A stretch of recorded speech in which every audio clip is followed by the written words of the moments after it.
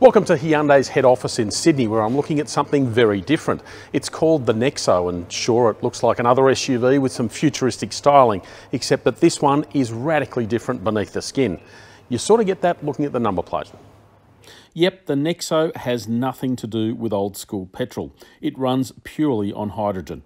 That's because it's a fuel cell electric vehicle, the first to be certified for sale in Australia. Not that you can bolt down to a Hyundai dealer and grab one. Only 20 have arrived in Australia to date, and they're here for a trial with the ACT government in Canberra.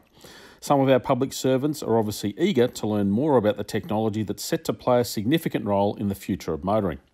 The Nexo also adds to Hyundai's growing green stables, alongside the Ioniq, which is available as a hybrid, plug-in hybrid or pure electric car, and obviously the Kona electric.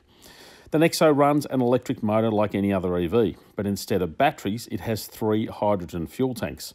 Each is made from carbon fibre, and combined they can carry 6.3 kilograms of liquid hydrogen, enough to drive around 600 kilometres.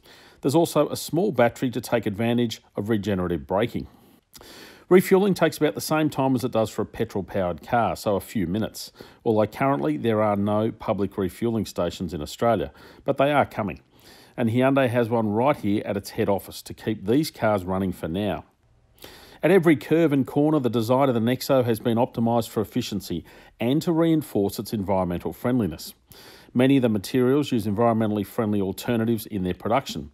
Things like grapeseed oil, soybean and corn husks. There's around 34 kilograms of biomaterial in the interior. The windscreen wipers are also hidden below the bonnet for aerodynamics, and the door handles recess into the doors, again to smooth that airflow. Now, other than the lack of refuelling infrastructure, one of the challenges with the Nexo is pricing.